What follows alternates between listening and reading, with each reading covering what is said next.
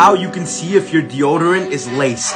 And by laced, I mean tapped by the government. And you probably don't believe me because, you know, it's deodorant. You would never expect it, right? Well, yeah, it is fucking possible. And it had something to do with the election too. The 2020 election. I'm gonna show you right now how to check if your deodorant isn't laced up or is laced up. What you're gonna wanna do is take the cap off. Take the cap off, right? Put the cap down. And put it like this. Put it like 4 times. To see, you see how it's like a little bit up? So you want to take that and shove it up your ass.